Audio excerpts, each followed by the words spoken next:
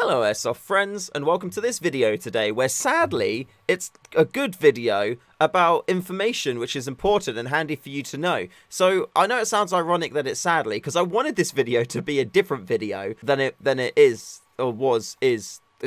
Than it is. Bear with me. But it's now a video about something else, which is a good thing because I'm learning, which hopefully means that you'll also learn too, and then we can learn together. And then hopefully you won't have the issues that I ran into in the field. And this also could potentially clear up issues that you may be having with the same riff or a different riff. So yeah, keep watching and you'll learn things and hopefully see that everything's not as bad as it seems. So originally this video I wanted it to be the accuracy / shooting test for the Novrich SSX303, which I happen to have down here or up here. Here it is. Here's the Novrich rifle which I was looking to test. And as many of you may know and probably do know, this is a green gas rifle, which means that the magazine that goes in there, which looks like this, there's a little thing on the bottom here, and you need to take a gas canister like this and poke it in the bottom, put gas in here, and then boom, you can then shoot things. Well, preferably not things, but you can shoot people, which don't class as things,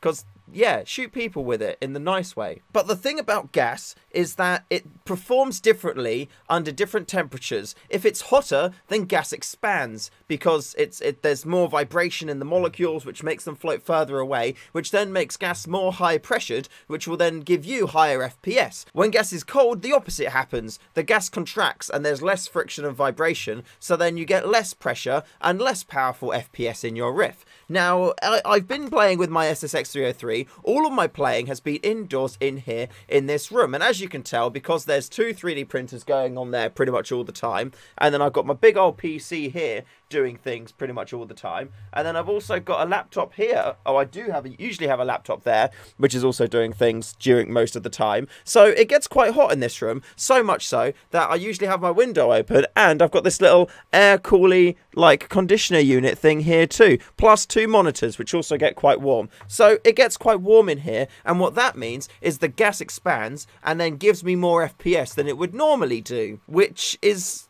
like annoying, really. It's quite bad. And the reason why that's bad is because when I'm out in the field playing Airsoft, I don't have computers around me, I don't have 3D printers around me, I don't have, you know, monitors around me all creating heat. It's cold outside, there's no kind of atmosphere, and that means that my riffs are going to perform differently outside than they are going to perform inside. And the biggest thing of that I could show you is this clip here, where I went outside and I was testing the SSX303, and it wasn't going as I planned it to.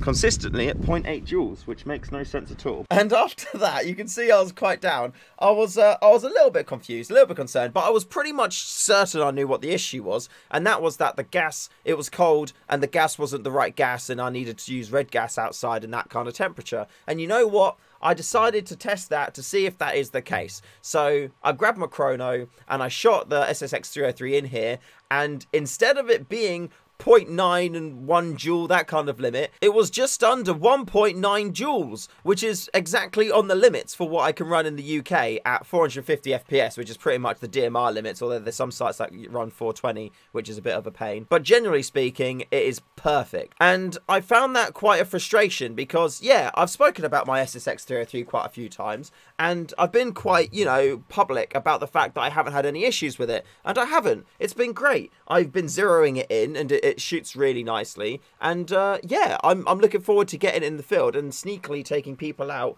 from a distance away quite quietly and such. But when I went outside to do my testing, I was like, oh no, it's not shooting well. What have I done? What's happened? Have I done something wrong to it? Is it broken, or is anything happening there? But no, it was the weather. It was literally the temperature that had affected it. So what that says to me is that there's a couple of options that I can do to make sure the rifle is performing as I want it to and well in the cold. The first one of that is whenever I do my chronoing and testing out, I should do this outside, because if I do it inside here all the time where it's nice and warm and hot and stuff, I'm not going to get the same performance as I will do when I'm in the wilderness, in the wild, chronoing stuff and testing it, and that's going to be a little bit of a pain. What it's also said to me is that I need to get different strengths of gas sat around the place so I can use them. In summer, when it's going to be really hot outside, green gas is probably going to be perfectly fine, and on my my TM Mark 23, which I used, at some points I even had to go down to white gas, which is like the weakest of them all, to make sure that it was site legal for my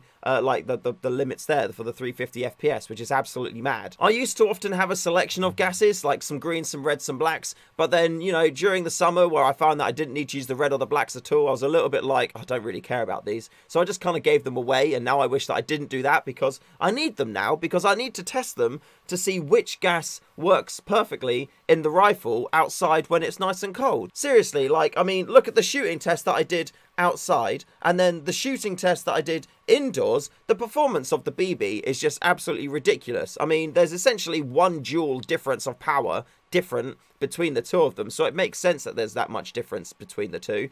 But at the same time, literally the only difference I've got is that I'm outside in one and I'm indoors in the other one, and, you know, it's just mad. It's just mad. I know that seasoned players are probably going to look at this video and be like, well, of course, you muppet, the temperature's much different. But it was a much bigger impact than I thought it was going to be. I didn't think it was going to be that much different, you know, taking it outside than doing it inside. But you know what? It turned out to be a huge difference. So if you're new to Airsoft, or if you've got an SSX303 and you're not super happy with the performance of it so far, it's probably not the rifle's fault. It's probably more just the fact that it's cold outside and the gas that you're using probably isn't strong enough in order to give you the FPS to overcome the cold temperature. So what I'm going to do is I'm going to buy some red gas, I'm going to buy some black gas, and then I'm going to come back and I'm going to test this again outside when all of those gases have arrived, and then hopefully that will be everything that I need to do in order to make this work well, shoot nicely, and usable out in the field. Because at 1 joule, even though it would be nice to run it like that, and, you know, I can shoot people at any range possible, I do intend to use this as a sniper. I want to be a sneaky sniper with it because it's quiet as well. But I can't really do that at the moment because the gas I have is not right. I do have some nozzles coming on the way as well, so I can put those nozzles in, which will help me up the power, and I feel like that's something which is going to be really good to do. Part of me, though, is a little bit adverse to that because I know at the minute, in here in temperature wise, on green gas, this is absolutely perfect. And with summer approaching, I'm a little bit like, I don't really want to tech it because it may change things. But at the same time, I know that the nozzles in the Rift at the minute are the perfect setup for like for a hotter temperature system to get perfectly on the money for green gas. So I will take these nozzles out. I'm going to mark them with maybe like, I don't know, some green paint or something like that, so I know that these are perfect, and I'll write on there, you know, average temperature of what it is where it works well, or just write an S on it, and then I know that's for summer. And then the other nozzles I can test and maybe have a winter nozzle set which I can use outside and do that. And with that being said, thank you all very much for watching this video. Also a shout out to Novrich because they did supply me with this SSX303, so thank you guys very much. Like I said before in other videos, even though they do send me these things to try out, I'm not gonna like sugarcoat my feedback. I'm gonna be completely honest because I want these things to be as best for you as possible, and if I don't, you know, give you genuine feedback or give them genuine feedback, they can't make any changes or improve things. So yeah, anything that does pop up on this rifle, I will let you know about, and I'll yeah, tell you if I've experienced it, and then hopefully if there is any naffy stuff, then we can all work together to make it better and improve it. And in the same regard, if you've had any issues with your SSX303 and would like me to keep an eye out on them, or even maybe I don't know, pass on the feedback, let me know and I'll see what I can do. Huge shout out to all my wonderful patrons out there. Thank you very much for supporting the channel. You're wonderful people, and yeah, like I wouldn't be doing this, or I couldn't be doing this if it wasn't for you. So thank you all very much from the bottom of my heart. You are amazing. And with that being said, huge thank you again to everyone for watching. Remember to call your hits, and I'll see you in the next one.